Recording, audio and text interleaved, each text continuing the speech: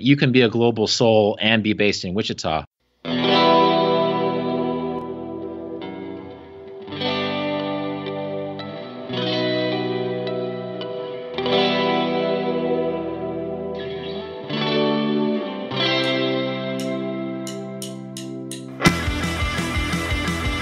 Welcome, everybody. This is the Wichita Live Podcast.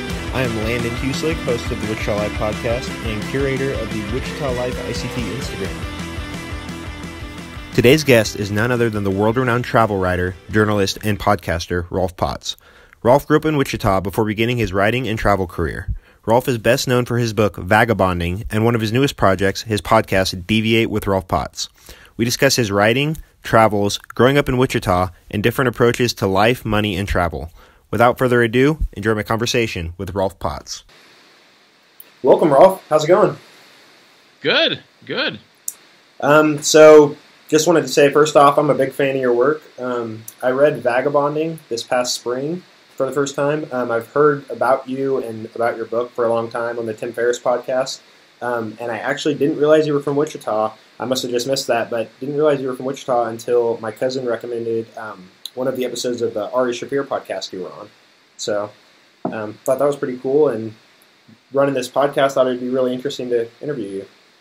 Yeah, did I mention Wichita in Ari's, to Ari? You might have, or maybe you just mentioned Kansas, and then I looked it up, but either way, yeah, I didn't realize until around then, so. Yeah, no, I'm very fond of Wichita, so it's... Good to hear.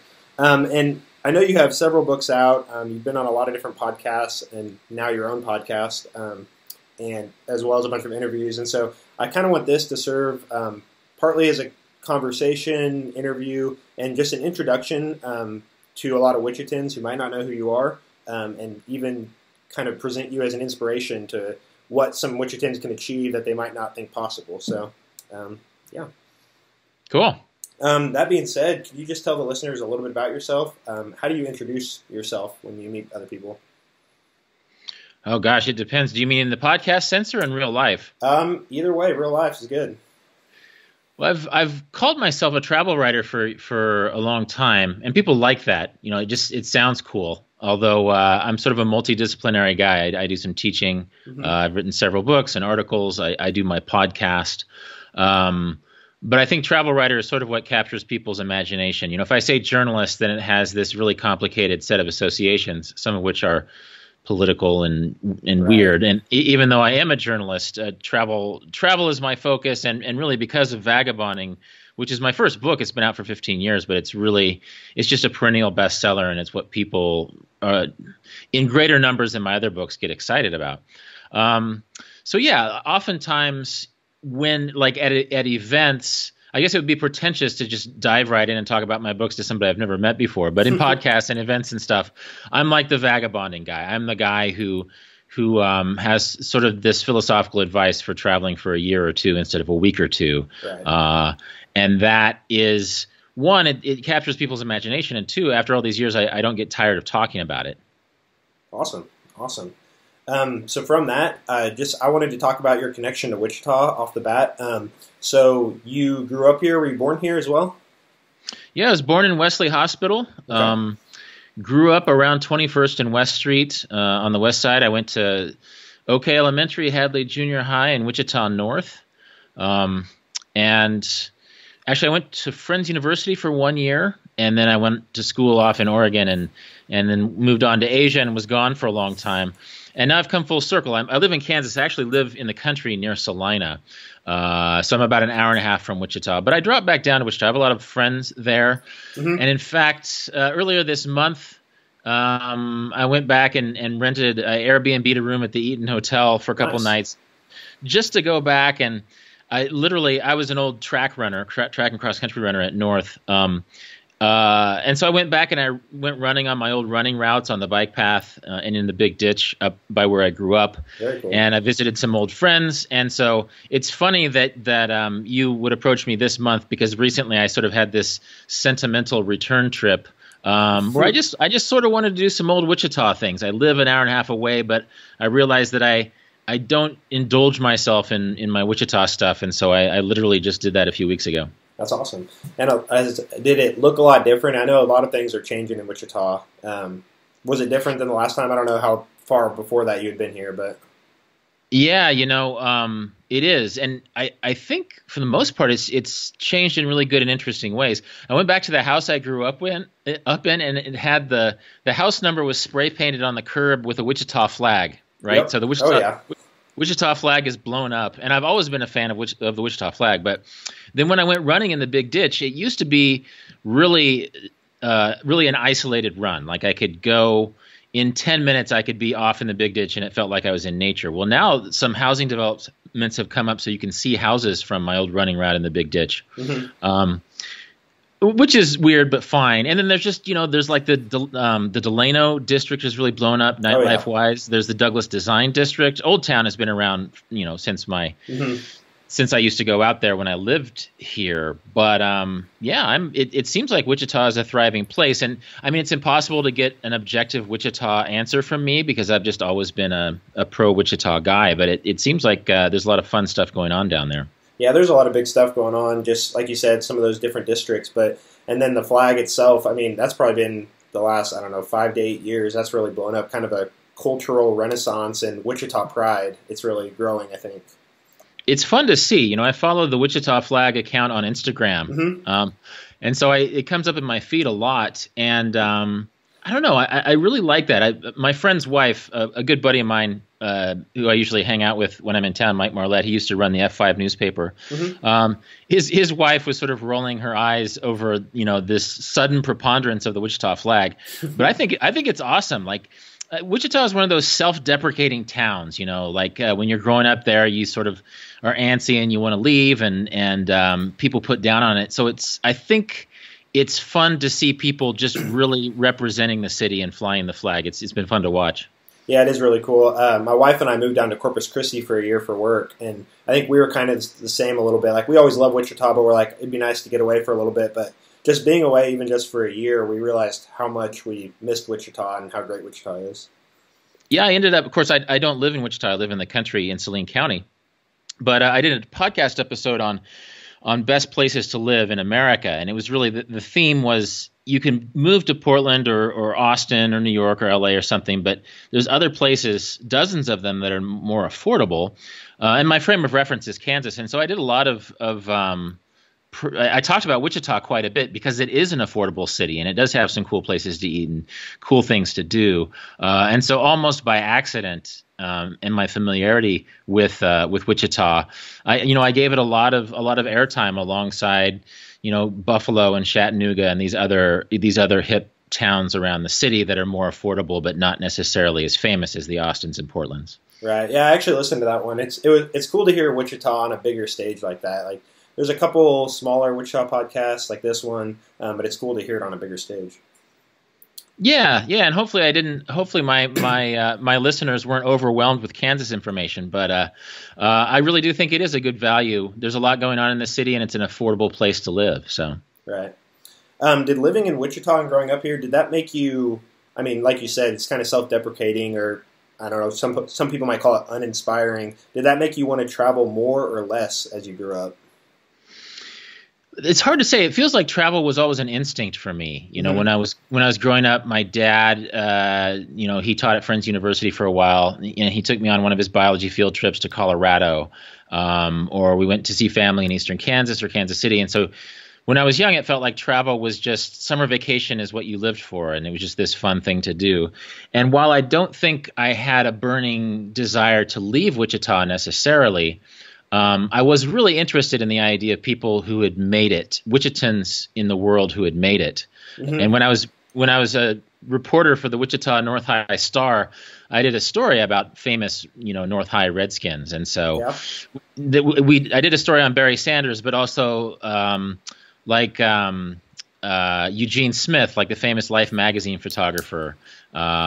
And there's just a long and interesting list of people. A lot of athletes came out of North High, but then a lot of people doing interesting cultural things in the world. Vera Miles went to Hollywood, and anyway, so I liked Wichita, but I wanted to leave Wichita and become successful. And in my own way, I guess I did that while retaining a certain fondness for Wichita, if that makes sense. Yeah, definitely. And I can definitely relate to looking into successful Wichitans. So,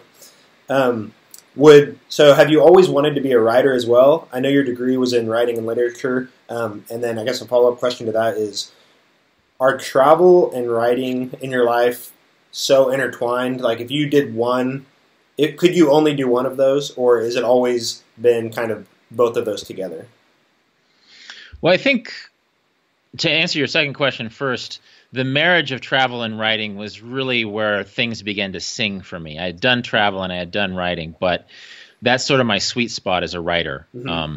And I just recorded my last season podcast with Shaffir. I hung out with him in LA for a while, and I've sort of gone in directions other than travel in my podcast. But Ari kept saying, travel is what you know. Travel is what you know deeply and that you can speak to articulately. And so by design or accident, those two have become inseparable in a way. I mean, I wrote a book about hip hop. I've written a lot of articles. I've written Sports Illustrated articles and New Yorker articles and non-travel articles, but travel is always my square one. So there is some separation, but the best marriage of my travel and my writing is travel writing itself. You asked if writing was always what I wanted to do. I have a very specific Wichita memory of this. We took some sort of career test in 7th grade when I was at Hadley Junior High, and it came up dentist. And I actually wanted to be a dentist at the time, but I think I was just sort of a goofy 13-year-old. Like I thought, I just want to make a lot of money and not have to do too much school. And a dentist seemed easier than a doctor. But then I really got into reading after that, and I started writing for my junior high and my high school newspapers, and there was just sort of this journey that coalesced in the ensuing years. And even back in North High and junior high to an extent, I was doing something besides sports where people came up and said, wow, this was really good, that I was getting this positive feedback. And so in a way, my travel writing career does trace back to the North Star, where I was really doing some creative things and sort of finding my voice as a writer. I mean, my old North High Star stories are probably embarrassing to read now, but that was part of the process. And so I think by age 15, I really wanted to be a writer, but I didn't know how. I mean, I thought maybe I could write for the Wichita Eagle, be the new Bob Getz, if you remember Bob Getz, who did a column for the newspaper that I read a lot when I was younger. Mm-hmm. And then almost by accident, when I went to Oregon and when I lived in Korea for a while, and then the internet blew up, and suddenly I was living in like the paradigm of writing that existed when I was a teenager. By the time I was in my late 20s was completely different. And so I was writing stories from Asia for this national online magazine, and sort of all of my anxieties about how to become a writer went away because I just made it happen. And when young aspiring writers ask me about that, I often say, well, look, in whatever advice I give you now, in 15 years, the technology and the platforms are going to be different. So just follow your passions and develop your craft, and you'll find a way to make it happen down the line. That's awesome. Cool. So we've dropped that term a couple times, but can you define vagabonding for people that might not know what that means? Yeah, vagabonding, as opposed to just a normal vacation, is taking an extended time off to travel, not just 1 or 2 weeks that are given to you, but 6 weeks or 1 year or 2 years or 6 months to travel slow and in earnest, and not just have a vacation, but to travel because you are actualizing your travel dreams and you're making sense of what I call your time wealth. I think we spend a lot of time in life dreaming about other existences and other realities, but it's about making those travel dreams come true. And so it's about traveling slowly and meaningfully and really seeing time as your truest form of wealth and reinvesting that time in life-changing experiences. Awesome. So I'm vaguely familiar with after college, you worked for a little while. You took an 8-month trip around the U.S. in a VW van, and then you headed over to South Korea to teach English. So do you have first of all, why South Korea? And then do you have any examples of any culture shock that the Kansas kid who hadn't really seen international lands, what you might have encountered? I had some college friends, some friends from my track team had gone there, to teach English, and they're the ones who talked me into coming, and it was easy for them to talk me into coming because I was out of money, and you could make a decent amount of money back then by teaching English in South Korea, and so they just saw it as this way to sort of travel and experience another culture while making money and while partying and all that stuff you do when you're in your 20s. And that was true. It was actually hard at times, but I always say that I have a special fondness in my heart for South Korea because it was so formative, that I really came to terms with another culture. And that I think a lot of my culture shock wasn't necessarily Kansas specific. It was just American specific. Right. And I think, maybe there's certain areas in New York or Oregon or California where you can sort of grow up with a more internationalist sense of savvy in this regard. But you still have to come to terms, regardless if you're from Kansas or from Portland, you have to come to terms with the fact that the instincts of other cultures are sometimes different, and we really take pride in individualism, for example, in the United States, whereas in Korea, individualism can be seen as a compromise of the group ethos or of family or community. And so I think I stumbled into a lot of mistakes, not realizing that the Korean mindset was a little bit different than the American mindset. And then, sometimes as I was trying to learn the Korean language, I would accidentally insult people. But it was part of the process, and I think these are some of the fears that hold people back from travel. They're worried about embarrassing themselves or making mistakes or being lost or bored or lonely or completely overwhelmed by other cultures. But I think that those are exactly the factors that you want to encounter because those are what make it special. We see so much of the world through the phone on our screen these days that just going and being overwhelmed or making mistakes is exactly the point of travel. And man, I grew. Korea isn't necessarily my favorite travel place in the world, but I grew so much in the 2 years that I lived there that I wouldn't trade it for anything. Awesome. That's really cool. My brother is actually I think he just crossed over 6 months vagabonding. He started out in France and kind of worked his way around some of Europe and currently in Australia. And he had a similar situation. I think he was trying to order a croissant or something in France and called a lady a certain name that you don't call ladies, and she just kind of laughed it off just because she knew he was trying and just a cultural difference. But it's one of those lessons. That's a good thing to keep in mind, too, is that at the end of the day, you make a mistake and people aren't going to take out a sword and chop your head off. They're just going to realize that you're a person who's trying. And it's actually better to do that. It's better to just in your fumbling iteration of Korean or French try, and then people realize that you're doing more than the other 10 tourists in the room, is that you're not expecting them to cater to you, but you're bending your journey towards them a little bit, and they appreciate that. And we're lucky to live in a time when English is sort of the lingua franca of the world, and people are a little bit familiar with it. And I don't know, it's just so much more easier and more accessible than what you might worry about when you're still at home. Mm-hmm. So what does your travel look like nowadays? Are you traveling a similar amount to what you used to? Or like what percentage are you home in Saline County versus traveling wherever? Yeah, well, my peak travel probably came during that 7-year Asia stint. And a lot of that was expatriate living. I wasn't necessarily moving around a lot. I was just living in another country. Mm-hmm. And then that includes the 8 months it took me to write Vagabonding. I was living in Thailand during that time. And so that was sort of my peak vagabonding. It was my dirtbag years where I was really traveling slow and close to the ground nonstop. Probably 2.5 years of that was nonstop. And then there were some expat stints in other places. Now that I have my home, and then I also have for the last 15 years, I've been teaching a class in Paris every year. Mm-hmm. And I guess you could count that as travel, but it sort of lends this very structured aspect to my year. I've done some university teaching as well.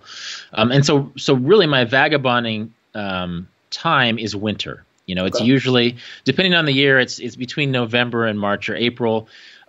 It's rarely that long. In the last few years, it's been 2 or 3 months at a time over the winter. I was in Hawaii last year and Southern Africa the year before and South America the year before that. So, excuse me. So yeah, that's my rhythm. And one thing about like Southern Africa 2 years ago, like I rented a 4-wheel drive. I did some things that I wouldn't have done in my backpacker days. I was a little bit more of a middle class traveler, and like a dude who's in his 40s. You know, I can afford to travel in ways I couldn't before, and that was interesting. You know, I saw some things in a 4x4 in Mozambique that I wouldn't have seen if I was on chicken buses. That said, this winter, I really think my vagabonding stint is going to be a return to dirtbag travel. I want to go back to Asia and do some more of that chicken bus, close to the ground, hostels and beaches and weird places type travel. And I'm pretty excited about it. I have yet to figure out exactly where. I'll probably start in Thailand and then go to Nepal or Sri Lanka or wander my way from there. But yeah, so it's become a part of the rhythm of the year is that I like coming back to Kansas, usually in the fall or the spring. But then winter is usually roped off from my wandering. Awesome. How do you decide where to go, I guess? Are there any spots that you haven't been that you want to go visit, or do you just kind of pick a spot and then see where the wind takes you? Yeah, there's it's sort of a combination of gut instinct of sort of what I'm feeling versus life circumstances and what I might be intellectualizing or what countries I haven't been to. In fact, this winter's travels are literally will probably hinge on places I haven't been to before. Like I want to go to Sri Lanka because it's an interesting place, but I've never been there before, so I want to cover some new ground. A couple of years ago, or 3 years ago, when I was in South America, my brother-in-law had a Fulbright fellowship there, and my sister and her kids were going to visit, and so I spent Christmas there and just wandered from there. And I talk about this in Vagabonding, that you don't really need a very good reason to go anywhere. That oftentimes just go to a place and then what you find there is the reason why you went there, even though you didn't know that before you left. So, yeah, you know, there's big stretches of Central Asia, a lot of islands in Indonesia that I'd like to go to, big chunks of Africa, like Central and Western Africa, and some more of Southern Africa that I want to go to. And I talk about this in Vagabonding too. Of course, Vagabonding was written before the term bucket list came into the parlance. But I don't want to get too caught up in checking things off the list because I know these places are going to be there for me. Like I look at the map on the wall and there's Madagascar, this giant island off the southeastern coast of Africa. You know, I don't have any immediate plans to go there, but I know 5, 10, 15 years, it'll still be there. And so I've been trying to take my own advice to heart and just as the new year clicks over, find a reason to travel and then find a place to travel and then be surprised by serendipity as I go. One thing I liked, I'm sure it was in Vagabonding, but it was also in some of your interviews or podcasts, but your point about not needing a reason to go somewhere, and you mentioned something along the lines of just go somewhere that interests you for whatever reason, whether it's you really like coffee, so you go to this place, or you really like beer, so you go to Germany, or if you really like anime, you go to Japan. It doesn't really matter, just go somewhere and experience that culture. Yeah, for sure. And I think sometimes people they're afraid to go to a place just because of the goofy stuff they love, you know. But that should be exactly why you go to a place. You know, if you love to skateboard or play ping pong, or if you like anime or whatever, use that as the pretext, but then give yourself permission to deviate from that initial plan. You know, once you've scratched the itch to watch some rugby in Fiji or New Zealand, then go wander a little bit, you know, and then I think that those can sort of braid together your initial interest along with all these crazy things that surprise you along the way. And if you're open to it, and if you're not too worried about over planning your itinerary, then travel can just give you the greatest surprises. So for somebody that hasn't traveled a lot, so let's think about, just somebody in Wichita, myself even, maybe, I guess I was talking to somebody this past weekend that I was going to be interviewing you, and I mentioned a little bit about your book Vagabonding, and their exact words were, I've always wanted to do some sort of long-term travel, but I don't know where to start.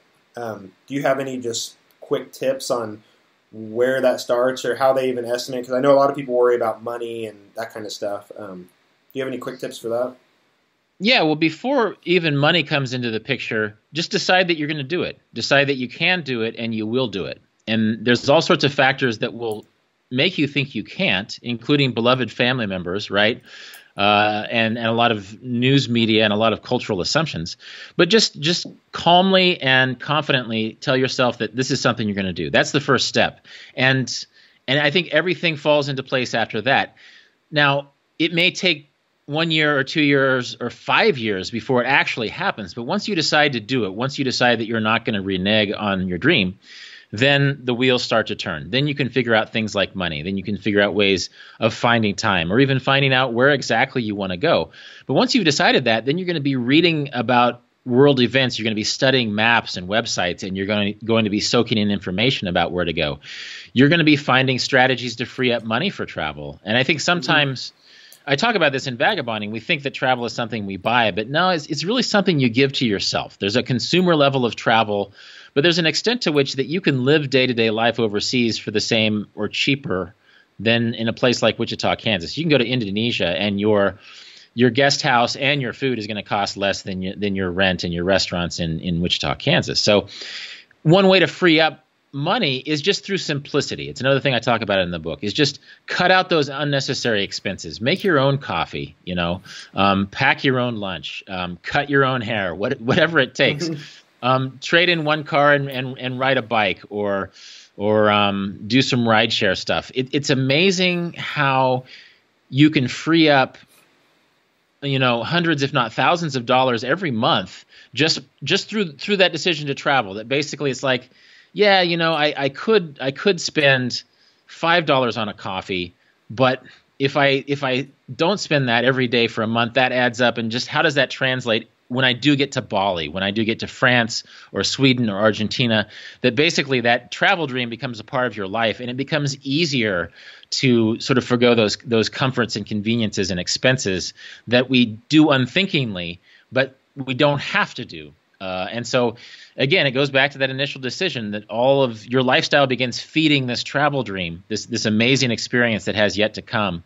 And then it just starts to make sense. It's fun. I had, before my big 2.5-year journey through Asia, I was living in Korea, and every day I would go online and web surf about these distant countries. And it was just so exciting. It's like, It was like a part of me was already on the trip.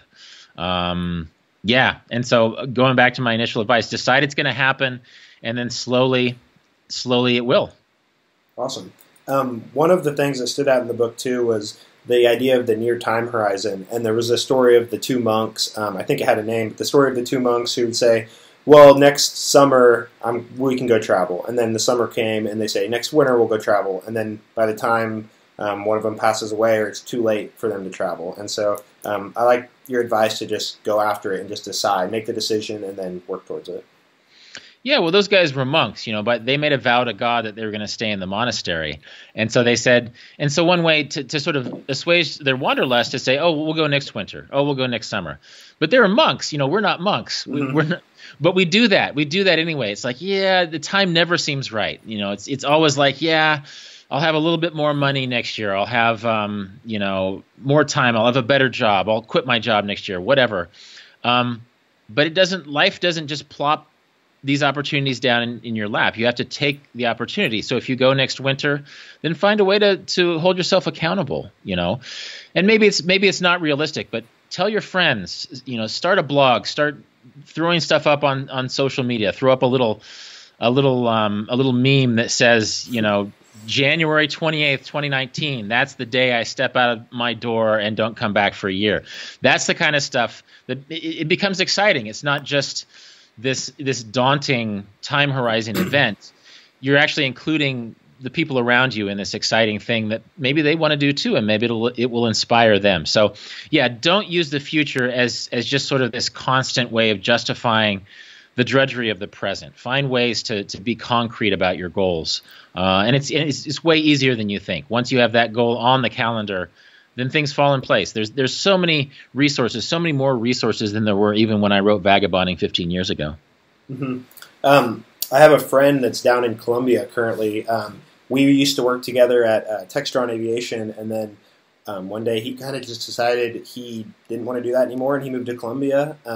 He's got a girlfriend down there, and they have a YouTube channel. They just started their own podcast, And then again, my brother, he's down in Australia, and him and his girlfriend are just kind of traveling and documenting it via Instagram, just to share with family and friends. And if it grows into something that can support them, awesome. If it doesn't, they're documenting a great journey. So, yeah, Colombia comes on my radar all the time. There's just a lot of people who go down there. I think it's still an affordable place.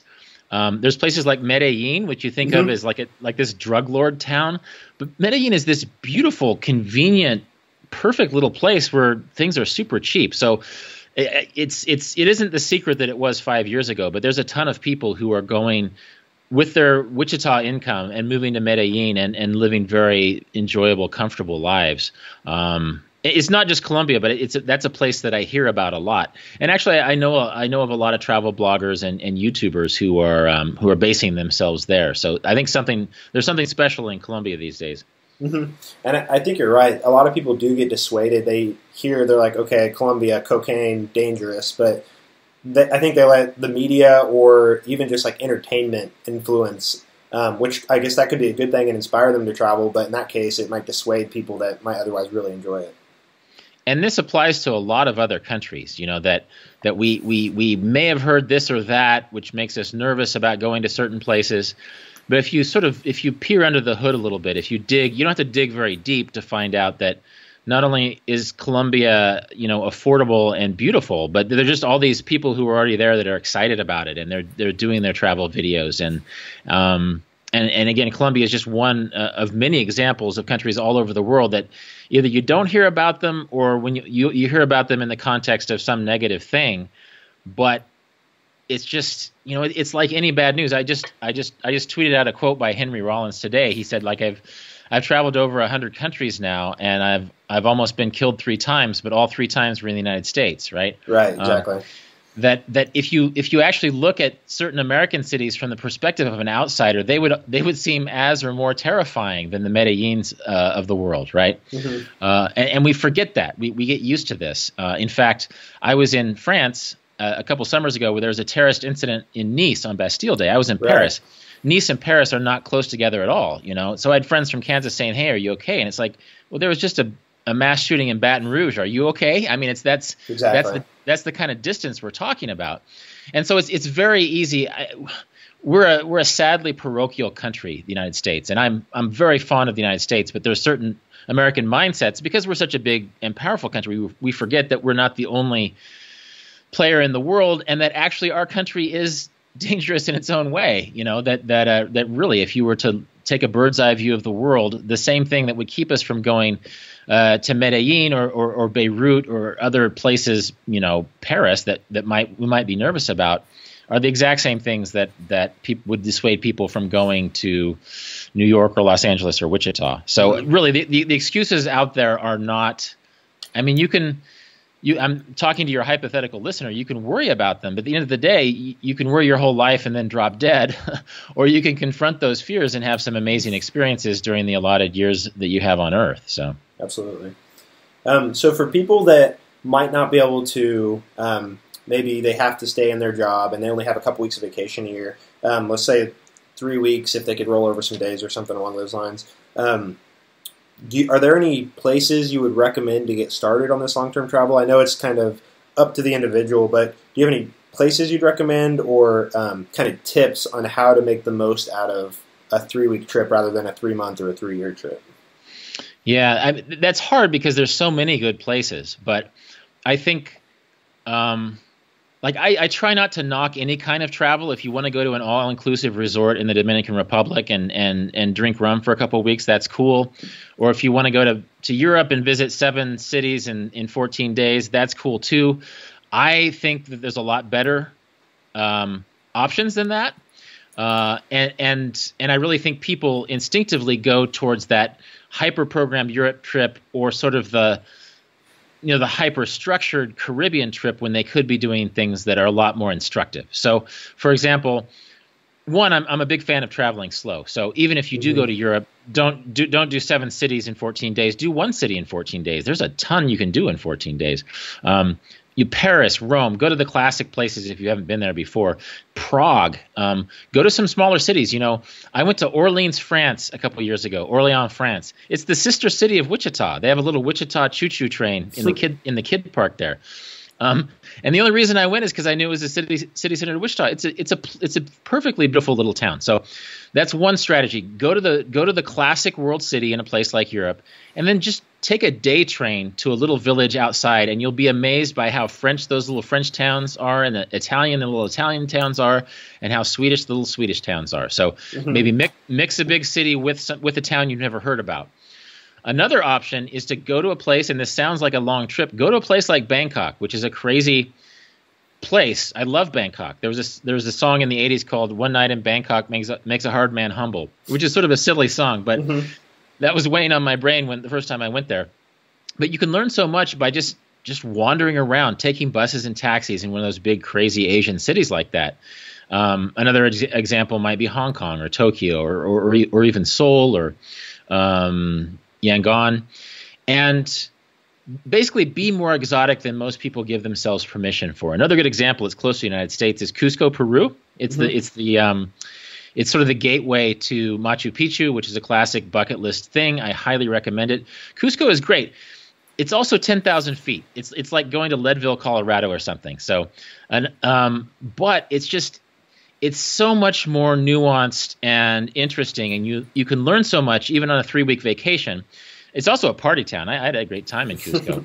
But spend 3 days getting used to the altitude. Otherwise, you might get sick. But that gives you an excuse to go out and drink those rum cocktails and go dancing and stuff.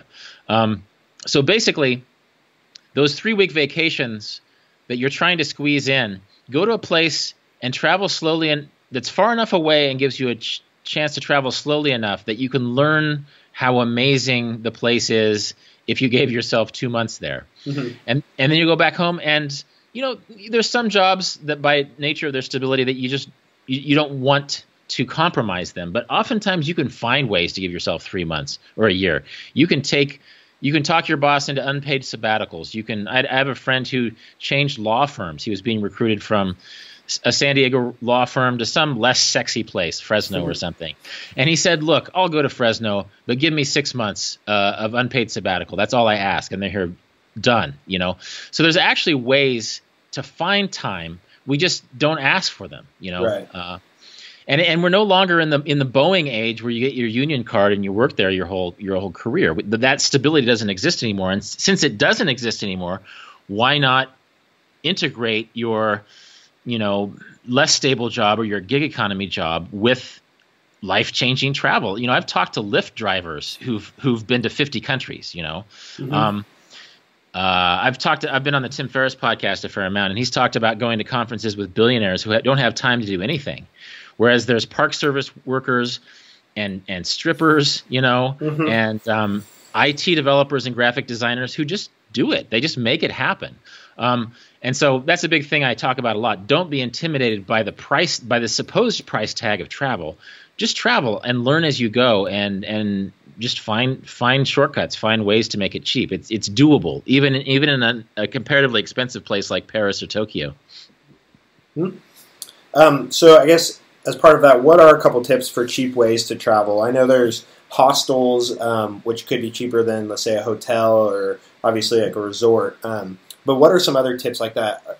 And have you done many Airbnbs, or are hostels still kind of the go-to? Well, here's the deal with hostels versus Airbnbs. If you're traveling in a group, the Airbnb is going to be cheaper than a hostel. My nephew and my sister met me in Paris a few years ago. We drove up to Amsterdam, checked out the prices. Like the scuzziest hostel in the red light district, by the time you got 3 beds, it was like $60 a bed. Europe is expensive. We found an Airbnb place in Zaandijk. It's like 15 minutes by train out of central Amsterdam. We found this beautiful little cottage that we split, and it was like $80, right? Oh, yeah. So per person, it was less. So if you're traveling in a group, or if you can find other travelers that you meet on the road, maybe even travelers that you met in a hostel, you can use Airbnb to split costs. and travel that way. That's one option. Two, hostels still work, and hostels are a great place to meet other travelers from all over the world. I would never knock hostels. I'm just saying that sometimes hostels aren't necessarily cheaper than splitting costs in an Airbnb. There's also couchsurfing.com. I used that when I was in Hawaii this winter, and it's literally free. You just sign up, and if somebody hosts you, then you stay on their couch or in their spare room for free. That's a great way to go. That was around before Airbnb. Sometimes it can be a little weird. Like a lot of hosts in Hawaii weren't interested in me because I wasn't a young female, so they're just sort of this sleazy dude demographic. But those are also crowd reviewed. So if there's a sleazy or unreliable couchsurfing host, then you'll find out. Just like if you're a bad guest in couchsurfing, they'll find out too. So couchsurfing is another option. Also, there's cheaper parts of the world. If you're intimidated by the price tag of a trip to Stockholm or to Helsinki or Paris or Rome, then go to Asia. Go to Delhi or Bangkok or Phnom Penh or these places that are just cheaper from the get-go. Bali, and I think people instinctively, just Americans instinctively go to Europe. I think because there's a lot of European heritage here. But man, Asia is such an amazing continent. South America, there's just so much going on. Another corollary of that is off-season travel. It's one thing to go to Paris in July, but go in February. Your ticket is going to cost a third that it cost before. There's going to be more competition among hotels or even Airbnbs during that time of year. You'll be colder, but you'll have all of those museums and attractions to yourself. I'm a big fan of off-season travel. Any place in the world, places like Thailand, people travel less in the rainy season. Well, hey, get a little bit wet, and you'll have these places to yourself, and things will cost a lot less money. So there's just a ton of strategies for saving money. I talk about them in Vagabonding, but you can also find them online. Saving money, be it an airplane ticket or a hotel, or even just finding a student pass or a free day to get those museums. For example, in Sunday, a lot of museums are open for free in Paris. I know I saw, I don't know if it was this past March or maybe 2017, but there was some tickets to France for, I don't know how much a normal ticket is, but it was probably $300, $400, $500. It was pretty cheap from Wichita to France. Yes. Yeah, and you can actually plan a vagabonding trip around that. You could spend $1,500 and go to France from Wichita in July, or you could find that $450 ticket in February, and then just stay in Europe. Take the ferry to Morocco and vagabond for a while. That can be your pretext. That fantastic fare can be your pretext to go someplace. I went to Colombia once. That's one reason why I know a little bit about Colombia. But I was in New York at the time. There's like $150 round trip tickets to Bogota, Colombia, out of New York, right? And so there's also websites out there that basically you can become a nerd of flight deals. You can get on mailing lists. You can find these super saver websites, and I know people from Wichita who've done this. And really, then suddenly those bargains are part of your inspiration to travel. Again, like I say, once you've made the decision to travel, things fall into place. And one way they fall into place is that once you start studying travel, you realize that the initial sticker shock doesn't hold, that you'll find loopholes, you'll find ways, to get to Europe for $450. You'll find ways to get to Australia for $800, ways to get to Hawaii for $500. And so it's just out there. You just have to look for it. There's so many ways to save money. Do you have a first, how do I say it? Like something you do first whenever you get to a country? I know some people have said they try to find a beach if they're close to a beach the first time they get there, or they might go maybe straight to the hotel or straight to the bar. Do you have a certain routine you go to? Yeah, the beach is a common one, and I actually mentioned that in Vagabonding because people like beaches, And I was trying to talk people into slowing down. Don't jump out of the airplane into the museum circuit of the tour bus. Go someplace and clear your mind. And a beach is a great place to do that. I'm a big fan of walking, and one of my favorite phrases is "walk until your day becomes interesting." And so go to your place, check into your hostel, your Airbnb, or your guest house, or wherever you're staying. And without even thinking about landmarks or goals or restaurants or drinking that special ouzo or whatever is on tap in your location, just start walking. Maybe write down the address of where you started. But there's something to be said for just experiencing the texture of a new place. It's a multi-sensual thing. Suddenly you'll be smelling these brand new smells. You'll be feeling the air in a new place, be it warm or cold or humid or crisp or desert-like. And after 2 or 3 hours, I do this everywhere I go, after 2 or 3 hours of walking around in this new place, I'm just so much more attuned to that place. I have a better sense of prices. I have a better sense of where people are lining up for food, which is where they're not lining up for food, what the public transportation is like. Mm-hmm. And I'm not saying everybody has to do this, but man, it's a great strategy for just unwinding after that flight, not being too eager or overexcited, and just relaxing into a place. Mm-hmm. And I think you mentioned, I think it might have been on your first podcast with Tim, the concept of a flaneur. And again, you mentioned that kind of walk until your day becomes interesting. I thought that was really cool. Yeah. Yeah, the flaneur, just in case your audience doesn't know what that word is a French word. It goes back to the 19th century. And it's about someone who is a flaneur is someone who walks through a city with no goal except experience. And so you're not going from point A to point B. Ultimately, you will end up at a point B. But you're just walking in search of whatever catches your eye. And it's something, it was invented by, Baudelaire and other French people in the 19th century because they realized that they weren't experiencing their own cities. Maybe this is an initiative for your audience to walk around in Wichita a little bit or bicycle around in Wichita. But it's such a great strategy because it takes away those expectations of where you're supposed to go, and it allows you to just wander around until you see something that catches your eye. It's a great way to experience a new place. Another concept you mentioned was pick a color. I think I first heard that on Ari's podcast, but pick a color and follow that color through the city. So it doesn't really have any rhyme or reason other than you're just following the color yellow or the color red throughout a city that maybe your own city or another city you don't know anything about. Yeah, I teach a class in Paris every summer, writing class, and that's one of my initiatives. It's color tracking to really break them out of that mold because few cities in the world outside of Paris have those expectations of where you're supposed to go, what you're supposed to do, and what you're supposed to experience. And so, yeah, follow the color yellow. I've had students follow pink or purple or some less common colors. Mm-hmm. And even if it doesn't take you on a specific trail through the city, suddenly you're seeing things that you wouldn't have noticed before. You're realizing that the sanitation workers in Paris all wear green uniforms, and they're kind of cool uniforms. Like the sanitation workers look cool, right? Mm-hmm.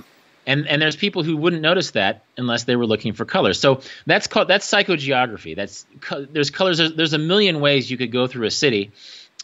Music is another one, and it's just getting you out of those set patterns that might take you into a cliched version of the city. And don't get me wrong, I'm big on cliches. I'm still not tired of having a picnic under the Eiffel Tower. Mm-hmm. 15 years on, I still go and drink wine and eat cheese at the Champ du Mars under the Eiffel Tower. But sometimes the ways a place can surprise you are so much more satisfying than the ways that your prescriptive destinations can provide. Mm-hmm. One other kind of misconception that you've touched on before is the idea of being lonely and bored. And in today's day and age, it's a lot harder to be lonely and bored because we don't let ourselves be with social media and our phones right there. But how being lonely and bored can force you into a new version of yourself and just the benefits of that. Yeah, I mean, it sounds so simple. Actually, it doesn't even sound appealing. Like, who would want to be lonely and bored? But that used to be the standard square one of travel is that there's a lot of waiting involved. There's not a lot of multitasking. And I'm not an extrovert, and so loneliness has been interesting to make me feel solitude on the road, but it's also made me more extroverted. It's sort of forced me to interact with people, and it's always rewarding. It's always rewarding to sort of push up against my loneliness. And that's something that if you have your smartphone on the far side of the world and you're reading news and scrolling through social media and exchanging WhatsApp messages with your friends back home, you're not being lonely. You're in this little bubble of home. You haven't really left home. By the same token, you're not bored either. You're reading. You can read your Kindle or your pocket collection of stories, or whatever app it is that you can play video games. You know, the smartphone, which is in certain ways a delightful device, can really compromise your travels, because then you get put into these habits. You're doing the same dumb shit. Can I swear? You can do whatever you want. Okay. The same dumb shit that you're doing back home. And God bless a place like Wichita. There's things you don't want to, I don't know, play those video games or Right. you know, have chats with your same old friends. You want to be in it. And sometimes it takes being lonely, lost, and bored to be in it. And so it's counterintuitive. We live in an age where I think a certain generation of people are a little anxious about the idea of confronting those, or leaving their smartphone at the hotel. Man, it's so rewarding when you bump up against, when you don't have that app to fall back on. And you know, I say this as a Generation X guy, but man, I'm as beholden to smartphone apps as anybody else. I threw away Twitter and Facebook on my phone, and when I don't buy international SIM cards. Basically, I just use my smartphone with Wi-Fi, Right. because I have the same monkey brain everybody else does. If the temptation is there, eventually I'm going to succumb to it. So I try to divorce myself. I call it the electronic umbilical cord. I try to cut that cord when I travel, because otherwise it's going to be a watered down experience of what I could be doing if I was completely unplugged from that smartphone.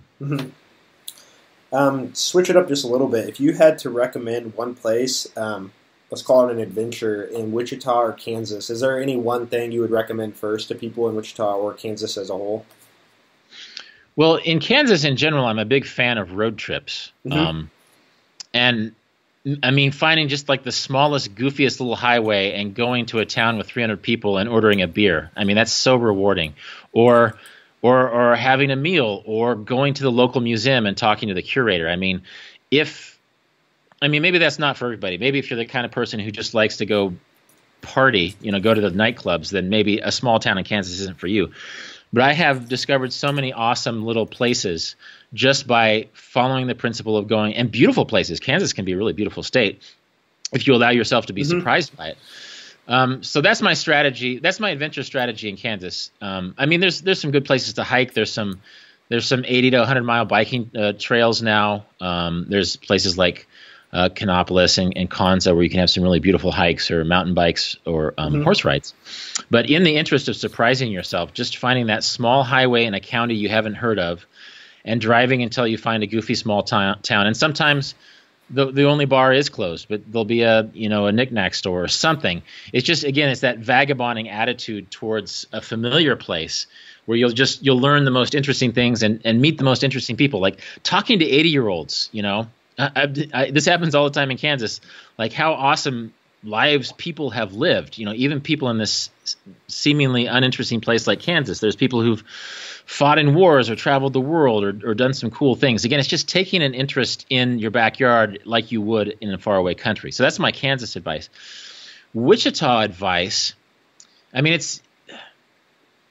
I don't know if I have as specific advice as much as just sort of be a nerd about Wichita. I guess that's a flipping the adventure idea, but like going to those museums that you've never been to, or those live music performances, or those art gallery openings. There's a really interesting art community in Wichita. There's a really interesting live music scene in Wichita.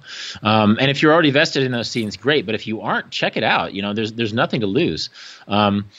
Walk around, bike around, just sort of get to know the city on a sense level. And again, when I went back there 3 weeks ago, just going for a run in Wichita made me realize how much I just enjoyed, I don't know, experiencing it at a slow level, at a pace of walking or running rather than just driving to a friend's house.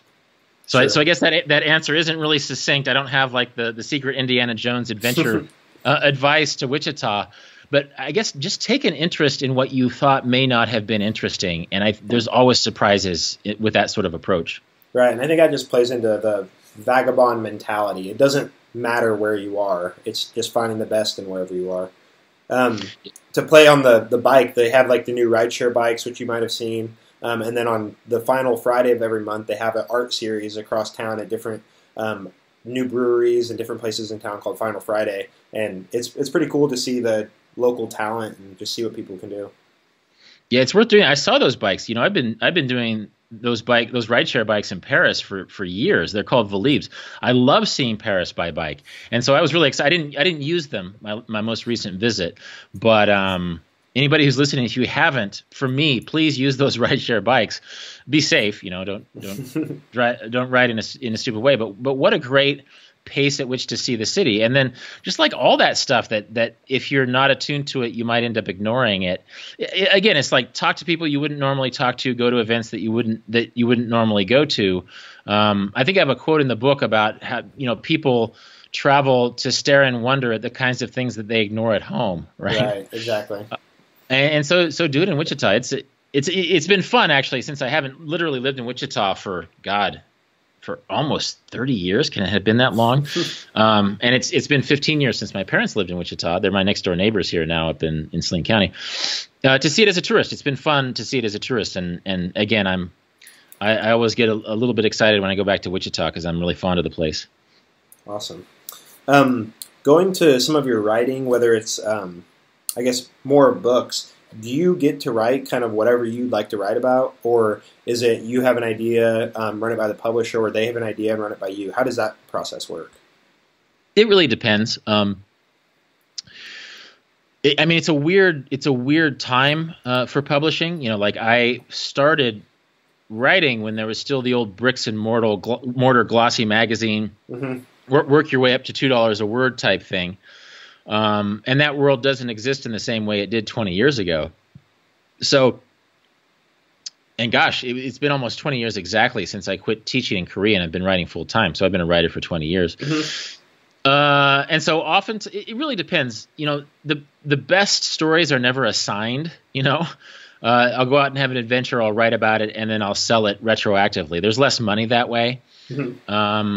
Whereas, I have relationships with different magazines over the years, National Geographic Traveler, Condé Nast Traveler, other venues, a Farm magazine, where they give you the assignment. And so it's sort of a trade-off. You basically, your expenses are paid when you're on assignment. You make good money, but you have to write about the parameters of the assignment, right. That you can't. I went to the Falkland Islands for National Geographic Traveler 10 years ago with the idea that I would write about wildlife. And wildlife was fine, but I was more interested in the people I met there, in these people who were more English than the English. But my editor said, yeah, no, you're going to have to write about wildlife. So that was the price I paid for writing for a high-level magazine, whereas, some of the writing I've done for online venues, I've done some really goofy and interesting and exciting things. But there's just less money in it. So it's a trade-off. Just like my podcast, I've chased a few rainbows. I've done some goofy things. I've talked to a couple of Wichita police officers. I talked to a Wichita filmmaker, but I have an international audience. I just wanted to do those things because those things interest me. I've also talked to world famous rock musicians and comedians and influencers as well. But I've always liked the chasing rainbows aspect of creativity. It just doesn't pay as well. Sure. And that was my next my next question was about the Deviate podcast. How's that been? Have you enjoyed that kind of mixing it up from just writing? And how's that journey been? Absolutely. And, I'm a mid-career guy. Vagabonding has done well for 15 years, and it's given me a bit of financial stability that some writers might not have. Part of that financial stability is also being based in Kansas rather than an expensive city like New York or San Francisco, where some of my writer friends are based. So, the podcast has just been it's been deviate in several ways. I've been able to deviate from my subject matter, but also just sort of from my written journalist career. And it's been I haven't monetized. I'm not making money off the podcast yet, although I have had some sponsors approach me. So I'm going to figure out how I'm going to balance that. That's another conversation I had with Ari from my last episode. It hasn't come out yet. I'm still editing it. But I don't know how it is for you, but I've just found it really rewarding. Money notwithstanding, I've just enjoyed the conversations I've had. It's given me a pretext to talk to people that I've always wanted to talk to. And just creatively, if not financially, I've loved it. Yeah, it's been, like you said, really rewarding for me. I kind of started this Instagram page just to kind of feature some of the cool places and people of Wichita, and that kind of rolled into man, I've always listened to podcasts. Why don't I try it out and do it? And I mean, here I am interviewing you. I don't think we maybe would have had a conversation ever had I not started the podcast. So it's cool just to talk to. I mean, I've met a handful of people now that I never would have met or talked to just through this. And yeah, I don't have any money coming in from the podcast either. And if that comes, awesome. But again, the conversations alone are worth the time and attention and effort. So. Absolutely, and we don't live in an era where you need a journalist card anymore. There's no more press cards. You can just call up and say, "Hey, I have my podcast." So it's been great. It's been fun, and actually, I love I think it's great that you're doing this Wichita, talking to interesting Wichitans, because even when I was young and in Wichita, I was always interested in like Wichita-born and raised people who had been successful and wanted to talk about the city. So I love the concept of your podcast. Awesome, thank you. Another question is, so is it just you running everything? Are you recording, editing, doing the whole shindig? I do most of the creative and big picture production work, but my producer or co-producer, Justin Glow, who I've collaborated with a lot over the years, he's a Midwestern guy. He spent a lot of time in Missouri. He does... Basically, I put edits up on a spreadsheet, and he lives in St. Louis, and he does the actual edits themselves. I just did episode 51 is a fairly involved episode with a Kansas-born beat poet named Charles Plymell. And so, yeah, I wrote a script for that one, and then he follows the script. And then Jan Fetterman, one of my former Paris students, who's actually a lawyer in New York, he does the show notes. He helps me with the show notes. Cool. But most of the production itself is me. And do you have partners, or are you all DIY? It's just DIY, using Audacity and kind of just playing it by ear and holding by the seat of my pants. Yeah, but that's how. Tim Ferris started that way. You know, for sure. He cobbled together his own theme music and did his own editing when he started out. So that's, anybody who's listening who has an idea for a podcast, it's really a do it sort of thing. I was talking with Ari Shaffir about Joe Rogan, who has a really popular podcast. Ari's podcast and Tim Ferriss's podcast, but like Joe Rogan is like top shelf, super successf's podcast. Absolutely, yeah. And we were talking about, like, people are pitching Joe about TV shows, and Ari and I were talking about travel TV shows and stuff. But Joe's in the place because he did it himself, because he has such a distinctive brand, and he brings in all these different interests from MMA to politics, is that he's created his own niche, you know. And so that's the great thing about podcasting, is that you don't have to ask permission for what kind of content you can do. You can just nerd out on what interests you, and if enough people are interested in your content and your personality, then you can carve out a niche for yourself. So that's been the fun part, and I'm still learning, as I'm sure you are too. Yep. But that's the fun part of podcasting. For sure.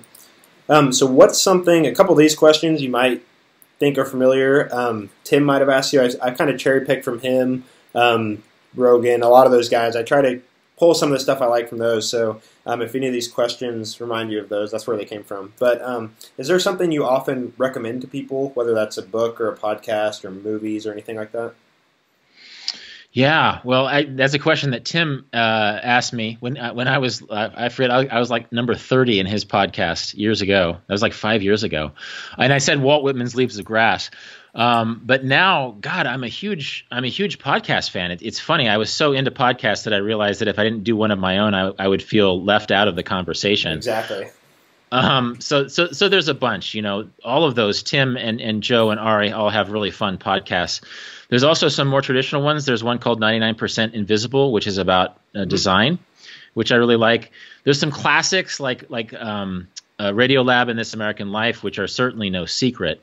I'm also really into screenwriting on the side. There's a podcast called Scriptnotes, which is Craig Mazin and John August. And if you're interested in screenwriting at all, it's so interesting, and the guys are just have such interesting personalities that it's just sort of listening to friends. It's like listening to friends having a chat in your house. And then what else? One other. The Ringer podcast network of podcasts, like the Ringer, the sports network with Bill Simmons. And their critic, Wesley Morris, who I interviewed in my own podcast, who has his own New York Times podcast called Still Processing with Jenna Wortham, which is a little bit more serious. It's about race in America and popular culture and things. But really, I just love Wesley Morris and Bill Simmons, I could listen to talking about anything, and they both came out of that Grantland Ringer family of pop culture and sports podcasts. I could ramble forever, but those are my recommendations.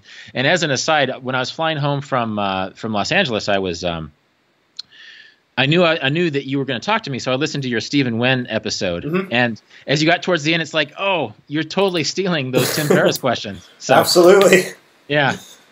And again, I appreciate you listening. That's awesome. Yeah. Do you have a favorite failure in any aspect of life?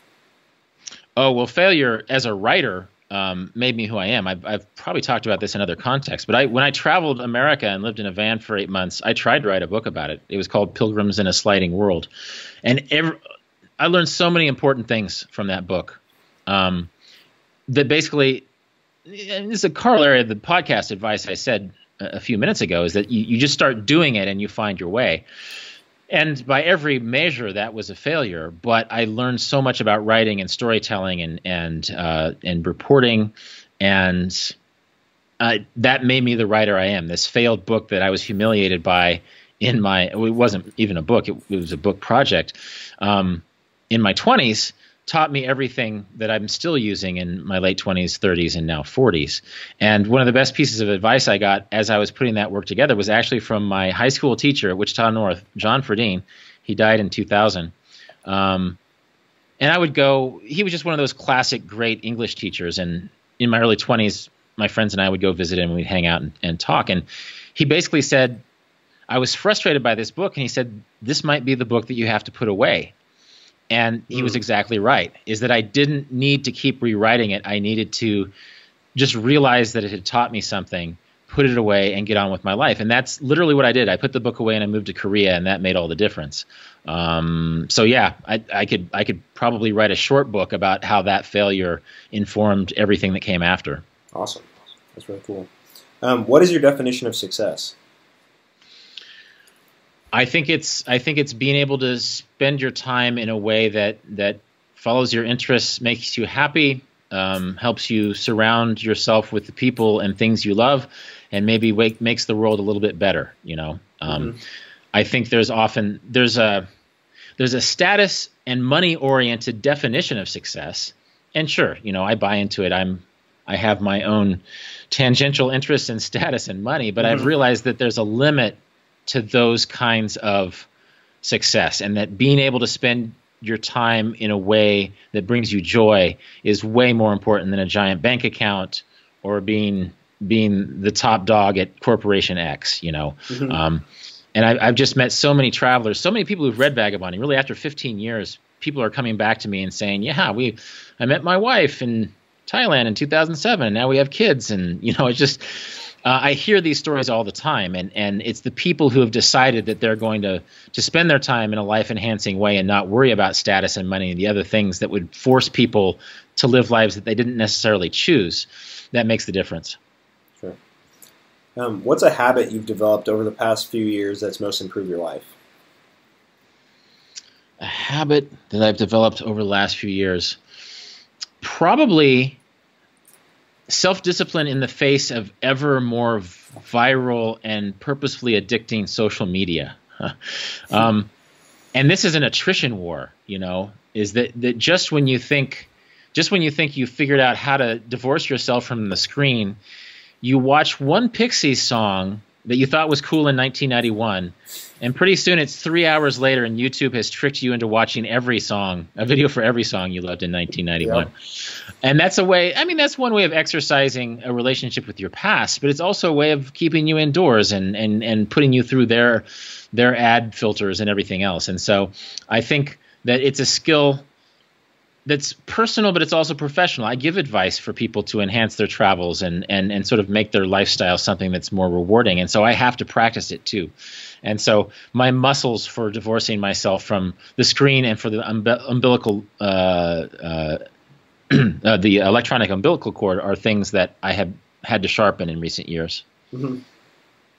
So just a couple more. You've kind of touched on this already, but what's your favorite part of Wichita, or is there a hidden gem maybe? You've kind of touched on some of that, but I'll probably say I have a weird relationship with Wichita because I knew it intimately years ago, but now I come back and I'm like super excited about this Douglas Design District that I had no idea about.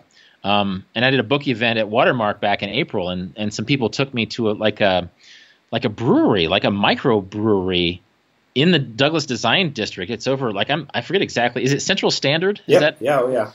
Yeah, it's like holy shit! I didn't know this existed. So, I'm refining the hidden gems, and that's one of those things. Is the Douglas Design District isn't an accident. Like the city very wisely decided to develop this old infrastructure. They did the same thing in Delano. And actually, I don't know what your opinion about the new baseball stadium is, but I'm actually sort of excited about that. Like I'm really into the history of Lawrence Dumont Stadium, but I also think it's cool that a minor league farm team is going to come back into town. So that's the status I'm in, where I'm sort of stumbling myself into parts of Wichita that are no surprise to people like you who are still living there. I'm a West Wichitan, but I'm also a guy. When I was 12, I would ride my bike to Cheney Lake, and after you got past the zoo, there was no city. Right. So I'm like this cranky old get off my lawn guy who's not familiar with West Wichita to me is east of West Street, or just a little bit west of West Street. So. I guess that's a rambling way of saying I don't have a specific hidden gem, but my best strategy would be for anyone, allow yourself to be surprised. If you're comfortable in East Wichita, go to West Wichita, go to West Street and find some, grungy little Vietnamese restaurant that you've never heard of, and odds are, or a Thai restaurant. I'm thinking of one specifically on West Street that you've never eaten in. Just to have that adventure. Allow yourself, instead of listening to my hidden gems, allow yourself to find a hidden gem. Just by even South Wichita, which I didn't go to very much. There's some goofy little locally owned businesses down there, and pour one out for Starlight Theater, right? The drive-in theater. Oh yeah, that just came out. Yeah.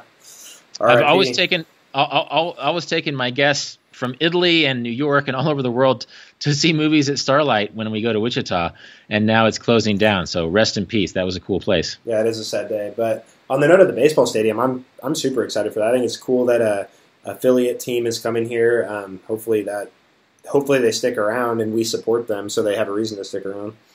Truly, I'm a big sports fan. I'm a big baseball fan, and I appreciate the history of Lawrence Dumont. And Wichita has a really, really interesting baseball history, but that was just an old stadium. That needed to come out, and I think it'll be a cool anchor for the Delano area. It's going to change a little bit, There'll be people. I mean, it's just like when they built that arena in Brooklyn, Delano being Brooklyn to Wichita's Manhattan. People will complain, but my gut says that Delano is going to be a very cool place with this new stadium, and I think it's mixed use. They're going to be able to play soccer games there. I'm an old Wichita Wings fan. When I was a kid, I would watch indoor soccer, and so I'm a big believer. Like I have my art side, but I also have my sports side, and I'm a big believer that a well-loved and successful and nationally connected sports team can only be good for a city. So I'm excited to see what happens. For sure. So just one more question. What does Wichita mean to you? Yeah, well, you asked that to Steven. I forget how he answered, but man, it's just home. I mean, even though I don't live there, Wichita is home to me. And so I have that sort of love for a place like you would have love for a family member. Like even if you don't see that family member for a long time, you just have this core affection. And so this is just a warning, like everything I've said about Wichita, this whole interview comes from a place of love. Like I could never be objective and critical of Wichita just because it's my home. It's a place I'm rooting for. It's a place that I get excited about when I go to like the film festival. Like the film festival, the Tallgrass Film Festival has come since I lived there, and I have friends who are involved in that. I'm just so rooting for that sort of thing, the film festivals and these new microbreweries. And so that's just a rambling way of saying that that it's tied in with love and home. That I'll always be a Wichitan at heart. Awesome, Rolf. Do you have any final comments or calls to action for Wichita? Maybe a couple of things, and they sort of go hand in hand. Travel the world, man. Wichita doesn't need to be to anchor you to it. And just because Wichita might be perceived as a provincial or regional place, it doesn't mean that you can't be in Tibet or Uruguay or Tasmania a week from now, that you can be a global soul and be based in Wichita. And the flip side of that is that don't don't put down your hometown. Just don't disparage it. I'm sure it can be a little bit dispiriting to be in Wichita, especially when the winter snow in February is all dirty and piled up in the parking lot, right? Mm-hmm. But I'm a big believer in Wichita pride. So travel the world and love the world, but love Wichita too. It's a cool place. Awesome. Rolf, really appreciate it, man. Is there anywhere you're most active on social media? Maybe. Actually, my podcast Deviate is probably a good place to start. Go to rolfpotts.com. I blog a couple times a week. Oftentimes, one of those entries is a podcast. I'm on Twitter at Rolf Potts. I'm at Instagram at Rolf Potts.